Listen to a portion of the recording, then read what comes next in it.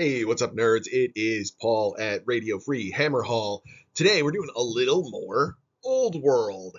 I thought I would talk about, in part my own hobby plans for Warriors of Chaos, and just kind of throw some things out there for folks that maybe need inspiration or people that are just kind of coming back to back to Warhammer after being away for most or all of Age of Sigmar, or possibly even further back. So I thought I would go through the current Games Workshop model range and pick out a bunch of stuff and make some suggestions for some alternate models that are hanging out there for folks to use. All right, so just some notes before we begin. For those of you that are not Age of Sigmar people, um, the Warriors of Chaos are really don't have just one army in Age of Sigmar. The closest analog would be Slaves to Darkness, which is where the bulk of these models live, where the old Warriors of Chaos models got shuffled off to. However, there are also four other Chaos armies in Age of Sigmar, one for each Chaos god: Nurgle, Tzeentch, Slaanesh, and Khorne. So that those model ranges mostly have gotten a lot of new models as well to sort of fill them out and have really god mark specific stuff. Um, Many of the units that are in the book, in or not, I guess it's kind of the book, in the old world don't necessarily have models for them that are currently available. And some of them kind of didn't really ever have models for them, or at least it was just so long ago that you probably wouldn't want to use those unless you are big on that nostalgia. The new sculpts that Games Workshop is doing are fantastic. They are great models. You can say a lot of things about Games Workshop, but man, are they good at creating awesome looking models. So, the larger sculpts in particular, like monstrous type things, those are a lot better than they used to be. There's a lot more detail, and because it's plastic as opposed to like the old metals, it you can go bigger and not have to worry about it all kind of collapsing in on itself. Um, so I'm going to go through a lot of models. I'm going to actually go back to models that were released in the end times as well, because that was really like proto Age of Sigmar, almost pre-release of models. All of those things really definitely had the aesthetics that are in Age of Sigmar, the more over the top high fantasy sort of aesthetic that we have now. So um, and I think they were really priming the pump with models to have cool new stuff for Age of Sigmar. So if you haven't been around since before the end times, kind of even missed that part, we can go through some of the models there as well. uh, One of the kind of rules that I'm going with here is that I'm just going to talk about models that are likely to fit on the appropriate base. I can't promise these are all going to like rank up really nicely, but they're at least going to hopefully fit, or at least be pretty close where you can kind of fudge something for the appropriate base size in the old world. Also, most of this, I don't want to talk about stuff that's like significant conversions. Like towards the end, I think my last slide, I've got some stuff that is more conversions, but it's like bit swaps and riders and stuff like that predominantly, or just alternate models. And I wanted things to just be a reasonable match aesthetically to what the old world thing is, not just kind of throwing a model like, oh, this is cool. Something that actually looks reasonably like what it's supposed to be. Like, if you want a Chaos Lord and you want him to be marked Khorne, like, man, do I have a whole bunch of models for you that are just like the most Khorne heroes ever that would look great. leading a model or a unit of Nurgle marked Chaos Warriors in the old world. So let us hit some things. This is, again, I'm really just focusing here on Warriors of Chaos, as that is, uh, the range that I'm mostly looking at. And this is also, I think, one of the ranges that has just had the biggest expansion of new models that is also being fully supported in the old world. So without further ado, let's look at some cool stuff. One of the first things to look at here is that uh, the this model range actually got an update on the majority of the models in the range. So Chaos Knights, Warriors, Chosen, Demon Princes, Heroes on horse and on foot, those all got brand spanking new models with the current level of uh, detail and excellence that Games Workshop has been putting out. New Demon Prince is amazing, and unfortunately in Age of Sigmar he's really not that good, so you don't see him on the table that much. But in the old world he's awesome. So I'm really excited to be able to actually use that model and not feel like I'm handicapping myself. The aesthetics stayed really close to the old Warriors of Chaos, symbols and general armor shapes and things like that. Some of the models are a little bit bigger, and for things like your Chaos Warriors, they might be a little bit of a challenge to kind of rank them up. But with the 30 millimeter bases that they're going to be on now, they're on 32 mils in Age of Sigmar. So they should be able to fit pretty well if you just kind of position them properly on the base. So yeah, lots of awesome new models just basically in the range that have been updated and replaced. So these are really cool. I love it. And so let's move on to the next item. So other stuff that has been released in Slaves to Darkness, which is, as I said, like the analog of Warriors of Chaos in uh, Age of Sigmar. So just kind of looking through here, I have like kind of my suggestions, what I would think of using stuff as, and where we have kind of a close analog here. The first guy, Mybilor Darkfang, I think that's how he's pronounced. This is actually like a special edition, limited edition model. It comes with like Chaos Familiars, which are cute little models, but you can do something with them. They don't necessarily have to go with him. He's a great sorcerer model to use. Like lots of cool details, particularly because he's one of those like limited edition ones. So he's going to be a little bit harder to find. I believe you might be able to get your hands on him if you get a Warhammer Plus membership. I think that's where that was originally from. Or, of course, eBay. eBay is always a thing. You can find them. They might be a little more expensive than you want to pay, but hey. Up next, we've got the Dark Oath Chieftain and the Dark Oath War Queen. I think these would actually be awesome for having a character that is joining a unit of marauders. Like they really have that marauder sort of feel to them. And, your chieftain, guy with two weapons or, possibly like great weapon. And then your war queen, she's, hand weapon shield. So that is, they got some different options. They're both great sculpts. Love them both. And again, models that have rules that aren't great in Age of Sigmar, but they have some great options here. This bottom row, various different mounted characters. Eternus, Blade of the First Prince, that's in the lower left.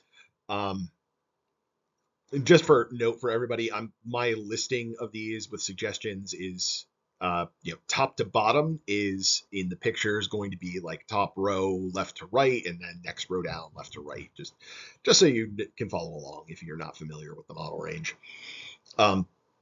This dude is a boss. He is an awesome model. I didn't realize how cool he was until literally last night when I built him, and he's amazing. He is just like the coolest hero mounted on some kind of horse demon thing in probably all of Age of Sigmar, everything that we've ever had. Um, certainly could be good for either your just Chaos Lord on Warhorse, or because he's got a head option that's really more, and actually some other bits options that are really more like mutated demon sorts of things. Just like look at that tail. Um, he could very easily be, uh, a demonic mount. Uh, Up next, we've got the Chaos Lord on Karkadrak. This is, again, an awesome model. I've already painted 2 of these. I'm going to get more. He's just really cool. Probably, like, aesthetically, probably going to be more towards Demonic Mount, but hey, like, but doesn't matter. Like he could just be a guy on just counts as horse and looks super cool. The last one, I love this idea that popped into my head. This is the Centurion Marshal. This guy is actually a big old centaur. Uh, so I'm thinking he would actually be a really cool option for a Chaos Lord on Demonic Mount. He's going to be a little bit large for the base size. Um, but I think you can make him work. He's just awesome. Not just a centaur, a 4-armed centaur with like a human head, and he's super cool. A great, great model. I love it. Um, all right, other stuff in the range. Moving on to the units. Uh, the Ogroid Theridons, I think, are going to be good for Chaos Ogres. Um, Not pictured here is the hand weapon shield variant that you can build with those as well, so you can get some different options. Top right, that is the Varengard. They are knights they're on a little bit bigger of horses, but I think that should still work nicely on the knight bases if you want to use those for alternate sculpts for knights. Could also just be good for your characters, like just maybe convert a few bits and just make them characters on horse or demonic mount, because those are also kind of mutated things, whatever they are. Um, and personally, I think I would probably use them as chosen knights because they look awesome. They don't have any command options. Like they don't have a banner, they don't have a musician. So if you're going to use them as knights, you're going to have to do some bit swaps if you want command. But that's fine. That's not hard to do. And yeah, I mean, these guys are just super cool. The fluff for them in Age of Sigmar is pretty cool as well. They're, basically they're a unit of heroes, basically. So up next, we got Kagra's Ravagers. So this is from Warhammer Underworlds. It is one of the war bands from there. Sometimes these can be a little bit harder to get your hands on now because they were limited runs of them, I think. But this is actually a cool mix of different things. You can basically get 4 characters in one box for definitely less money than you would pay for 4 individual characters. And these also could just be great for unit champion options, just maybe different sculpts to spice up your Chaos Warrior lineup. And then also a guy that is a great looking, cool sorcerer. All right, bottom right, I did not just pull all of these models because there's a lot of different ones. These are all of the war bands from Warcry, which is the skirmish game associated with Age of Sigmar. And most of the war bands that were released specifically for that game are they're really cool, unique looking models. I think a lot of them would be just awesome looking for having updated sculpts on Marauders. If you recall, Marauders are one of the units that did not get updates in the recent re-release, resculpting of all these models. These are great alternatives, though. They have all different kinds of themes to them. There's even more that aren't even shown here in this image. The Legionaries, I think are probably really good options. They're not in here. The Dark Oath Savagers are really good for using them for Marauders. Spire Tyrants, same deal. With the others, you can kind of go to something a bit more thematic, and with some of them, I think you can kind of make them look like a particular chaos mark. Like I think doing Tzeentch would be pretty easy, and doing uh, uh, Tzeentch and Khorne would be particularly easy. There's also one that is specifically a Nurgle warband as well. That's going to be further down on the Nurgle section when we get there. They're called Rotmire Creed, and they're awesome models, and they're cool in Age of Sigmar too. Like they're like good units. So those would be like great Nurgle Marauders if you want to do that. All right, moving on to the God-marked armies. Let me get a little beverage here. Talking this much into a microphone always just like kills my throat. So get a little ginger ale to help things out there. So all of these are from the Blades of Khorne army, and there's a lot of cool stuff here. They had tons of new models released, and so going through the Slaughter Priest, he has a big two-handed axe, so great weapon. Would be really cool. He could just be any old hero with a great weapon. Looks super cool. Gore Chosen of Drom, that is another Underworlds warband, but these are all look much more like they're all just heroes. So some more cool options there. I'm not exactly personally sure what you would use all of those as, because they're very cornate, and like one of them is like a priest, which is not a thing really in the old world. So I'm not sure how that would fit in, but I mean, they're awesome models. Next one, Exalted Deathbringer, another guy with an awesome big axe, big shirtless dude that's been hitting the gym a lot. Then next we got Scar Bloodwrath. He's another really great model. The Realm Gore Ritualist. He's a priest in Age of Sigmar as well. Then we've got another alternate sculpt for Slaughter Priest. This guy is like hand weapon flail. So if I don't remember if there's an option to give a Chaos Lord a flail in particular, but that would be a great model if that was the build out that you wanted to use. Then we've got Aspiring Deathbringer, Skull Grinder, and another Exalted Deathbringer, but that guy as a big old spear. So lots of cool different options here. If you want to have Khorne marked heroes leading your army to kind of make that stand out and more obvious that a unit is marked Khorne. Moving on to the units in Blades of Khorne, we've got Blood Warriors. These guys are basically just Khorne Chaos Warriors.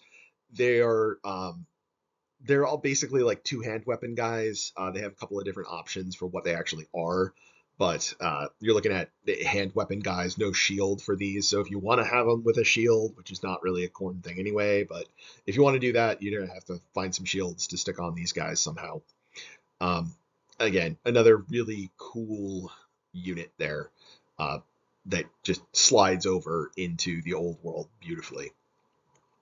Then we got Wrathmongers and Skull Reapers. Those are both coming out of the same kit.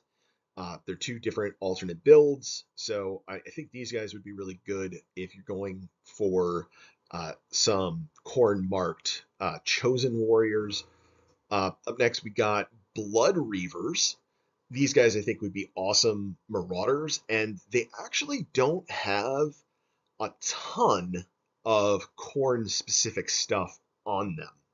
So, if you take like an X-Acto knife to these guys and just scrape off the Khorne specific iconography that's on them, you could just use these guys as regular old Marauders. I know people that have done it and just they're just Marauders, and they're a much nicer sculpt. They're, again, just a bunch of shirtless maniacs that have been hitting the gym.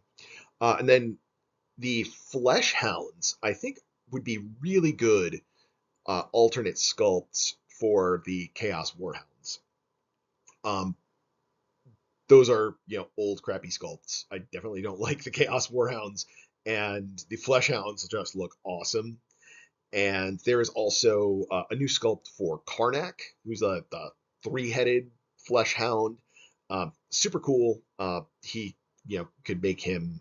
I don't know if there's like a unit champion in there in that unit. I don't know if that's an option off the top of my head.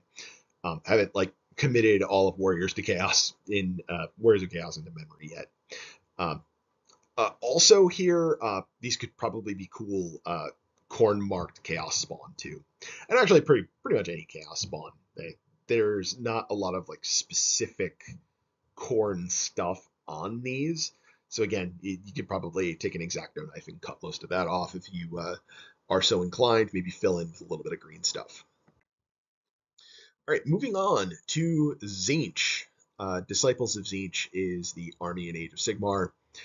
We've got the Curseling, Eye of Tzeentch. He could be a great Tzeentch Lord. Also, probably could use him as a Tzeentch Sorcerer. He's got that nice staff that could be kind of a sorcerer staff.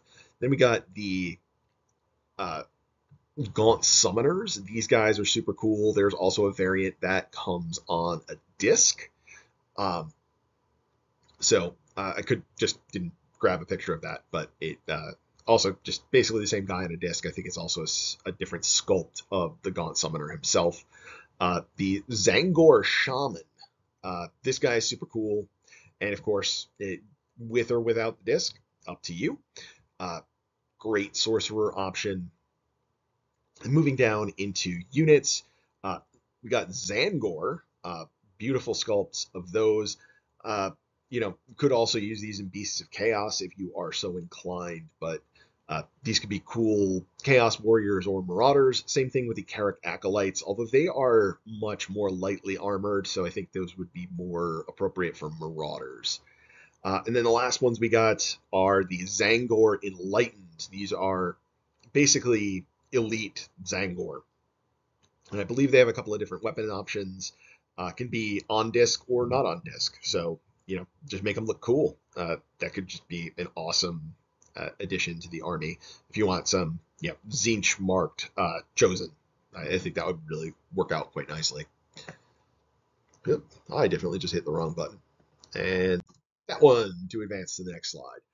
Hedonites of Slaanesh. If you want to be, get some Slaanesh marked stuff, that is going to be looking pretty specific to that.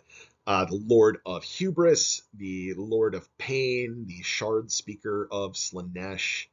I actually have those backwards, but so the Lord of Pain is in the top right, the Shard Speaker's in the middle.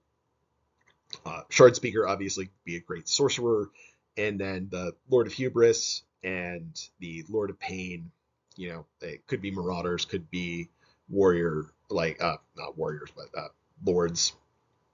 Either one could work out quite nicely. For alternate knights for Slaanesh, we've got the Slick Blade Seekers. So similar to the old Seekers, but they are just like new sculpts that are much cooler and nicer. So if you want some really distinctly Slaaneshi Chaos Knights, definitely can go with these guys. Up next, the last two models we have here for Slaanesh, the Mirabadesh Painbringers and the Simbernesh Twin Souls. These are also built out of the same kit. So you got some great options, especially if you want to just mix and match bits to have cool stuff that's a little bit offbeat and unique. These would just be great Chosen, great Chaos Warriors. They're super cool. All right, Maggotkin of Nurgle. Man, this army just got so much love in Age of Sigmar.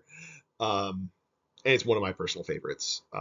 Actually is my personal favorite, number one, definitely. Rotmire Creed, that is, as I mentioned before, a Warcry warband. I think those would be great Marauders. Then we've got Putrid Blight Kings. They could be cool Chaos Warriors. They are a little bit big. They're on 40 millimeter bases in Age of Sigmar. They would also be fantastic Chosen Knight warriors. I think that's really the thing that you'd want to use those for. And then you got Beasts of Nurgle that I think could be really cool chaos spawn. Just kind of fun guys to have around. Then for your characters, Lord of Blights, Lord of Plagues, Gutrot, Spume, all of those guys could be great exalted heroes or lords. All very cool. Some different options there. Hand weapon, shield, great weapon, and whatever the hell Gutrot Spume is all about. The new sculpt for the Rotbringer Sorcerer, he's really cool. New Harbinger of Decay, so that could be. I think you could really go either with a Sorcerer on Warhorse or a Lord on Warhorse. Kind of works for either one. And then the last one, Horticulus Slimux. I think that guy would make a really cool Lord on Demonic Mount. Uh, he, he's a dude riding a giant snail. If you don't want to use the Plague Bearer guy that's on top, you can certainly find another rider of some sort or to replace that. It's just a wild model. I love it. I might have to do that myself. All right, and now to round things out, just some conversion ideas outside of the Slaves to Darkness and, well, Chaos in general. Um, just to see, some alternate things, some conversions. Um, Top left, I forget this guy's name, but he is in Soulblight Gravelords. He's, a vampire, but he would make, a pretty cool lord. I think it'd be pretty easy to chaos him up. Uh, Next up is Talia. She is riding this crazy manticore thing. The uh, the actual Warriors of Chaos manticore is pretty fugly, so that would be a cool option. I think she might be a little bit big for the base, but you can probably make that happen, particularly because it's going to be like a solo model. You don't have to worry about it ranking up with other models. So you might be able to kind of build something and up and out. So you can have the actual base at the bottom and then flare out a little bit to catch all of those limbs. Up next, another guy that is probably a little bit big for the base. I think this would be awesome. This is my personal plan for a Chaos Lord on Dragon. This is Ionis Cryptborn. He's from the Stormcast Eternals range, so you're going to want to take all of the Stormcast Eternals Sigmar loving iconography off of this guy. Probably rider swap him, or at least use some bits to chaos him up. But that dragon is so cool, and it's such a cool pose. You can't really see it great in this picture, but man, it is really cool. Top right, other options for a Lord on Dragon. Those are I forget the name of them. They're Knight Draconis, something like that. But they're really cool, and you get two of them in a box, so you got two different options for them. Bottom left, new Direwolf sculpts. These could definitely be cool for your Chaos Warhounds. In the middle there, Luca Vi. She is also out of Soulblight Gravelords, which is basically the continuation of Vampire Counts. Um, she's this big, crazy, mutated vampire thing. I would think this would be cool for Lord on Demonic Mount, or I think this would be, because you see the wings there, this would be a really awesome alternate for a Demon Prince. That would be really cool. And down in the bottom right, our last item here are the Griffhounds, which could be, again, cool Chaos Warhounds. Just gotta get rid of all that Sigmar stuff that's on them, all the Stormcast iconography that they've got. So, hey, we're rounding out to almost exactly a half hour. This is, I'm excited. There's a lot of really cool options. Hopefully this has been helpful to people or fun or interesting. I don't know, whatever. Um, for the folks that are coming in here that have been away from Warhammer for a while or not really like connected to what's going on in Age of Sigmar, just some ideas for you guys. See what's out there if you're looking to build a Warriors of Chaos army or expand the one that you've already got. Add in some cool new models. So that's going to be it for now, guys. Thank you for watching as always. I'll talk to you all later.